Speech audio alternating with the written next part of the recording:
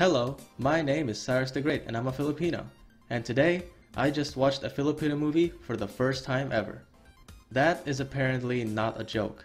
Watching this film was literally my first time watching a Filipino movie.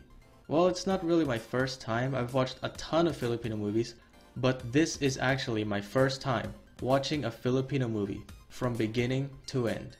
And this is coming from a Filipino who watches nothing but American films, TV shows, and cartoons.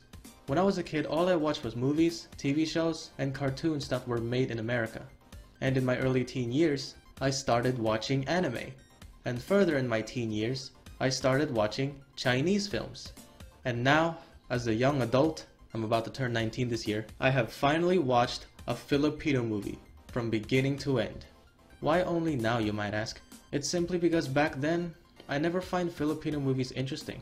I don't know why, maybe because I find the movies made in America more interesting. I don't mean to be political, but here it comes. I really do believe that America makes the best movies in the world. I mean, just look at these films: The Godfather, Citizen Kane, Spider-Man 2, The Dark Knight, The Warriors, Back to the Future, Home Alone, Star Wars, and so much more. In my opinion, the best movies ever were made in America. I watched a ton of Filipino movies, but none of them actually worked for me. Especially the Filipino horror films. God, those were awful. This one, however, caught my interest because it's very unusual. It's very unusual for the Philippines, a Catholic country, to make a really vulgar and sexual animated film. So it caught my interest. And let me tell you, I am grateful to my curiosity.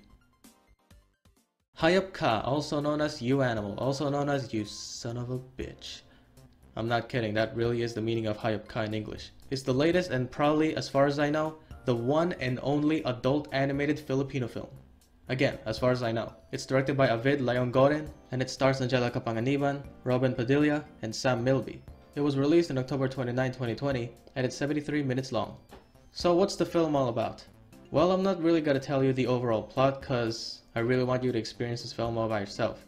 Instead, I'm gonna talk about the overall concept of the plot in Photoshop.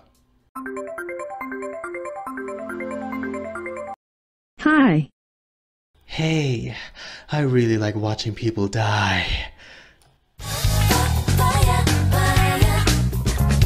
A few moments later. Hello. Hey, I really like screwing animals. One eternity later. Hi. Hey.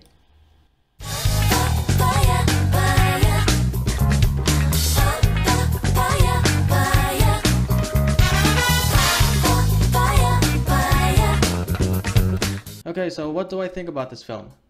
Well, I loved it. I thought it was great. It has amazing animation, interesting and funny characters, a good enough story, and a beautiful soundtrack. First, let's talk about the plot. The plot is basically a love triangle drama. I think that's all you need to know. Okay, now let's talk about the characters. The main protagonist, Nympha, or should I say Nicole Watterson, is a Roger the dog is a badass. Inigo, or should I say Legoshi, is a and Larry, Jerry, is a good guy. Now let's get to question number 1. Who is the main villain?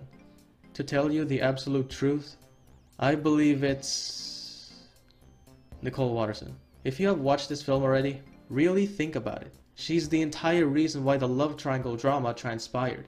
She's the one who did the cheating. Her and Legoshi. She's not a lover. She's a manipulator. And the reason why she's a bad person is because, well, just look at her name. Her name is Nympha. Nymph. Nymphomaniac. A nymph in ancient Greek folklore is a minor female nature deity. Different from Greek goddesses, nymphs are generally regarded as personifications of nature, are typically tied to a specific place or landform, and are usually depicted as beautiful maidens. A nymphomaniac is a woman with uncontrollable or excessive sexual desire. She is without a doubt the main villain. And I know I'm not the only one who thinks that. No way! Oh my god! You're crazy! You're not just out of control sexually, you're an evil person! I really didn't like her in this film, but don't worry, she got character development and I ended up liking her in the end. Question number 2. Who is the real good guy? In total, there are 3 good guys. Roger, Jerry, and Nympha's best friend. Roger is a good guy because he's just a normal guy with a girlfriend, and he did not cause the love triangle drama. Yes, he doesn't really pay his rent, and yes, he did wreck someone's property, but at least he doesn't cheat. Jerry is a good guy who did absolutely nothing wrong. He's innocent, hardworking, sympathetic, and charismatic. That's really all you need to know. Nympha's best friend, again I don't remember her name, is also one of the good characters. She told Roger the truth. She did the right thing, and yet Nympha hates her for that. Why? Because Nympha is a selfish bitch. I'm glad her best friend left her. Okay, enough about the characters.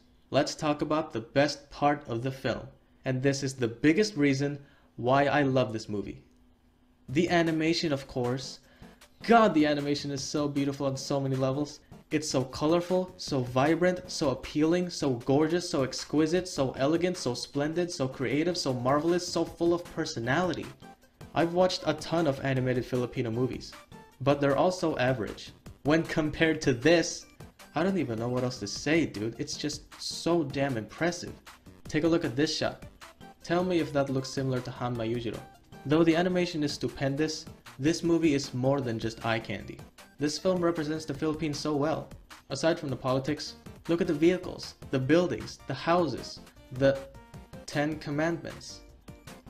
Dude, this is an actual snapshot from the film. The 10 Commandments. And look at that! Moving on. Overall, I think it's a great film, and I really enjoyed watching it. I'm giving it an 8 out of 10.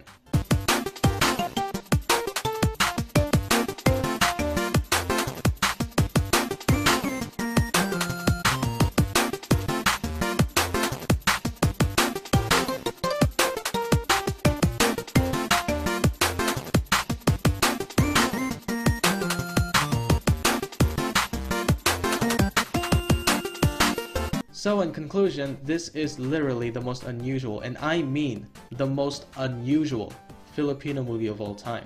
I mean, the Philippines is a Catholic country, and this film is... wow. I almost forgot to mention that there's a sex scene in this film. And let me tell you, the sex scene was...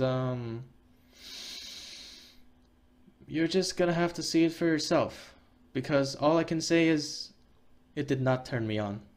Maybe it's not meant to turn me on. Anyways, go watch this film because I highly recommend it.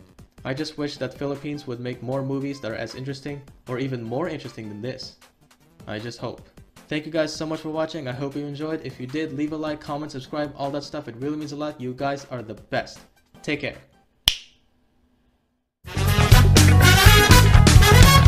I got up my map and show.